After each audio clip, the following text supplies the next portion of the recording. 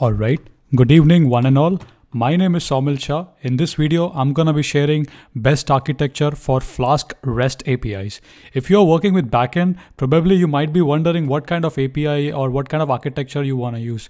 So there are a lot of architectures you might encounter.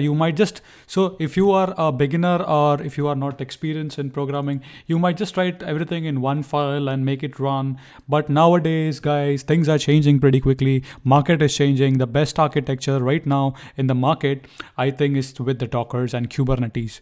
One of such example that I wanted to share here is I have a REST API. So let me walk you through the architecture, what the architecture looks like.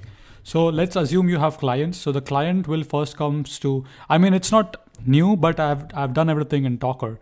So basically the client comes whenever any request is made. It's gonna come to the Nginx gateway, which is running on port 80. The Nginx gateway will basically route the traffic to UWSGI proxy, which is hearing on 8080.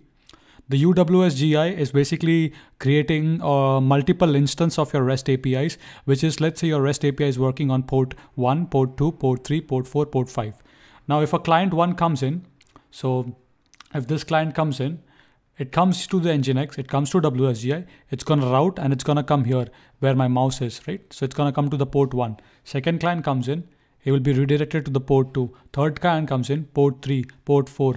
So this would be an amazing architecture. Everything is running on Docker and you can create multiple fleets of your Docker images. You can scale it up, you can scale it down, however you want. This is one of the best thing I think everyone should follow in software engineering. So this is the architecture that I wanted to share. Has Nginx server, has WSGI proxy gateway, has multiple instances you're running. Everything is in a Docker container. Everything is isolated. There's a networking between these containers or between these Docker images.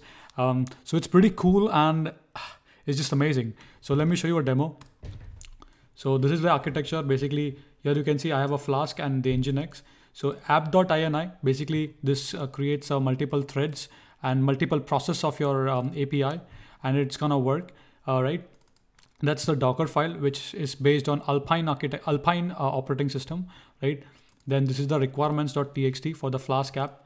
This is your actual Flask route, foo route, right? Then I have an Nginx, I have a Docker file from Nginx.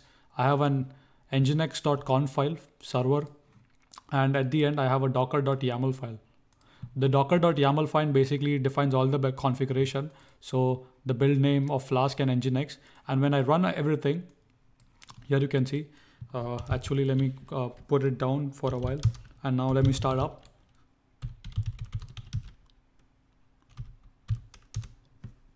So Docker compose up. This is gonna start the Nginx server and create multiple instances. So let's wait.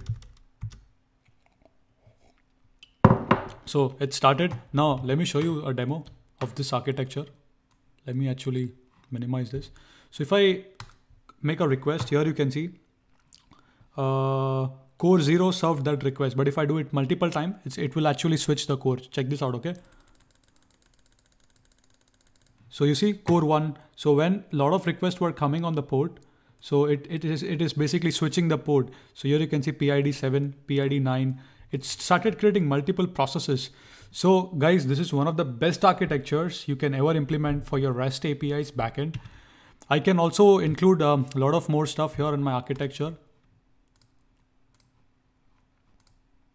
I can include a messaging queue between these REST API endpoints. So one thing that is missing here is, I think, of course, after this, the data is gonna go back, right? Oops, I messed up everything. Let me just complete this.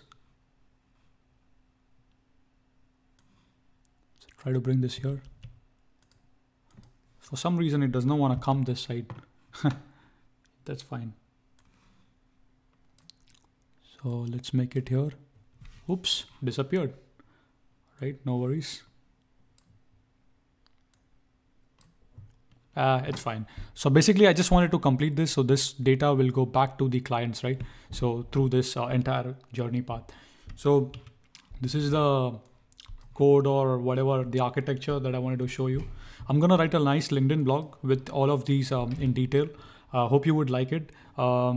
So these are the best practices that I usually started following, like creating a virtual and creating a requirements.txt, creating separate Docker images, and then making a YAML file, one Docker YAML file, running that multiple fleets of Docker containers, right?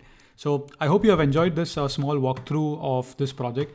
If you have really enjoyed it, please do give me a like. If you have any more suggestions, and if you think this can be taken even one step further, please let me know. I think, of course, I can add a caching unit here.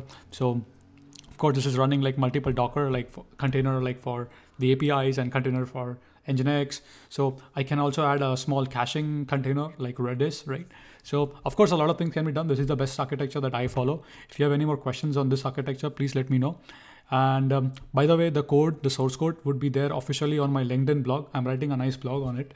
So hopefully you would love it. Once again, thank you for love and support. As usual, keep coding, keep smiling, keep working hard every day, and see the magic. So see you guys in the next video. Goodbye.